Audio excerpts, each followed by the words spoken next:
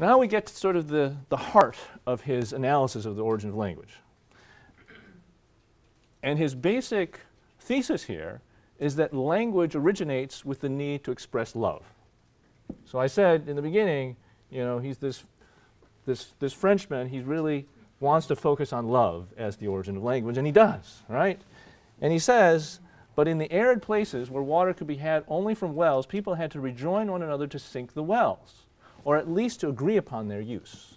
Such must have been the origin of societies and languages in warm countries. And you notice, again, he's giving us the origin of language and society in a single story. And then he gives us this little story, right? So he tells about, you know, he's talking about people in the desert, and they don't have enough water, so they have to sink wells. And there are not many of them, so people from different families would have to, if they're isolated families, they have to always get together at the well in order to get water, and they run into each other. And so that is where the first ties were formed among families, at the well. There were the first rendezvous of the two sexes.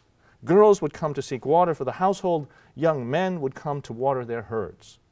Their eyes, accustomed to the same sights since infancy, began to see with increased pleasure. Again, that's this indication of when they're in their families, they're only seeing the same things. This is the first opportunity they have to see different things, but accept those different things as something they don't have to attack right away. The heart is moved by these novel objects. An unknown attraction renders it less savage. It feels pleasure at not being alone. So there's a new experience of strangeness that's linked with pleasure rather than just fear. Imperceptibly, water becomes more necessary. The livestock become thirsty more often, those are the excuses for coming to the well more, right? One would arrive in haste and leave with regret. In that happy age when nothing marked the hours, nothing would oblige one to count them, and the only measure of time would be the alternation of amusement and boredom. Under old oaks, conquerors of the years, an ardent youth will gradually lose his ferocity. Little by little, they became less shy with each other. In trying to make oneself understood, one learns to explain oneself. So here is the point of language. You've got the young man at the well, sees the young woman. He wants to somehow express something. He wants to express his love. That's all of a sudden where he develops language, right? He can't just do it with gestures. He's got to speak. And that's, for him, the origin of language. There, too, the original festivals developed. Feet skipped with joy. Earnest gestures no longer sufficed. You couldn't use gestures to express your love, being accompanied by an impassioned voice. Pleasure and desire mingled and were felt together. There, at last, was the true cradle of nations. From the pure crystal of the fountains flow the first fires of love. That's his story about the origin of language, which is also then the story of the origin of love. And that's, I think that's the interesting part, right? That he's giving us, yeah, well, the origin of society, the origin of language, and the origin of love all in the same place. It's the same event. I want to back up a moment, because he does back up. Because what did people do before that, right? What did people do before there was the well? How did they get together? And he says, what then? Before that time, did men spring from the earth? Did generations succeed each other without any union of the sexes and without anyone being understood? Obviously, people must have reproduced before that. No, there were families. So he says there were families, but there were no nations. There were domestic languages, but there were no popular ones. So what is he saying? That isolated families did not need language.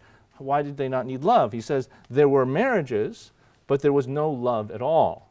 Each family was self-sufficient and perpetuated itself exclusively by inbreeding. So there was only incest, basically, right? And you didn't need love for that. Children of the same parents grew up together, and gradually they found ways of expressing themselves to each other. The sexes became obvious with age. Natural inclination sufficed to unite them. Instinct held the place of passion. Habit held the place of preference. So he's saying that before love there was instinct, and before preference, before feelings, there was just habit.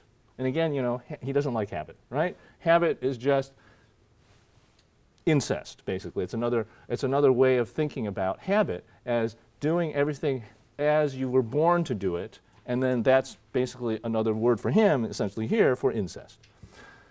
They became husband and wife without ceasing to be brother and sister.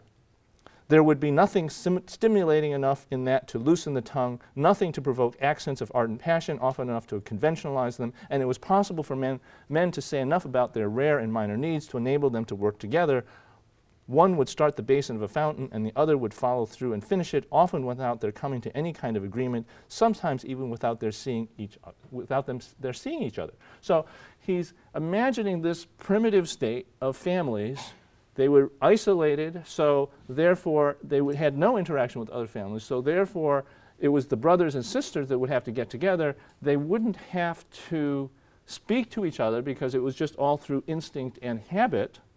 And also, even things like building a fountain, they didn't need words because apparently you would just naturally understand what was going on just with gestures. You might not even have to speak to each other in order to figure out what was going on. So here, he's telling us about the limitations of habit, but also telling us about how this situation of habit was a stable one. He's saying that it's a stable system because you've got these isolated families, they're all self-sufficient, they can depend upon instinct and habit to fulfill all of their needs, and they don't need to go outside of the family, and they therefore also don't need language. So he's saying that there's a drawback to habit because it's limiting, but there's a kind of stability to it as long as the families remain isolated from each other. But that's the problem, right? Because once there's interaction, then there's this problem. And he has this footnote. So this is the footnote to the thing about the brothers and sisters always getting together. He says, the first men would have had to marry their sisters. In the simplicity of primitive customs, this practice would easily perpetuate itself as long as families remained isolated and even after the reunion of the most ancient peoples. Right? So isolated families, incest, no problem, it all functions. Everybody's in their own families and they're just continuing the inbreeding. But the law that prohibits it is no less sacred for its human ordination. So none of these, well, we don't like incest though, right? And this is why. And he says, those who see it only in terms of the bond it forms among families fail to see its most important aspect. Given the intimacy that domestic life is bound to establish between the sexes, from the moment such a sacred law ceases to appeal to the heart and mind, there will be no more integrity among men, and the most terrifying practices would soon bring about the destruction of mankind. So it's not so clear. He doesn't really explain what the issue is here, but I'm kind of extrapolating. So the final claim here is that once there is society, incest would bring about the destruction of mankind. So he's actually looking at incest from two perspectives. The one perspective is that primitive state when all these families were living isolated from each other, and you had incest and you had habit, and it all functioned because none of the families interacted with each other. You didn't have any conflicts, because if they did interact with each other, they would immediately start fighting with each other, right? Because they don't know the strangeness. But what he's saying here is that incest creates a lack of integrity, because once you are in society and families are interacting with each other, if you return to incest, you're going to go back to habit, isolation, and fear of others, but in a situation where you're not isolated from each other, and so therefore then you're going to have all of these conflicts and antagonisms and wars that'll destroy mankind, right? So he's saying he's giving an explanation first for why incest functioned in the beginning well, but then he also wants to be careful to say, well, but this is not an affirmation of the advantages of incest. This is just an explanation for how it functioned before. If we had incest now, it would lead to all these horrible effects because we're no longer isolated from each other in our individual families, and therefore we're always interacting with each other. If we went back to incest, we would be interacting with each other from a place of fear and antagonism, and no longer from a place of looking for interactions and being able to empathize with other people, using our passions in order to create bonds of love. That's the problem with incest, that it's basically it's anti-love. You're back with instinct rather than love as the basis of reproduction. And so he's got this story then of mankind in which you're replacing gesture with language.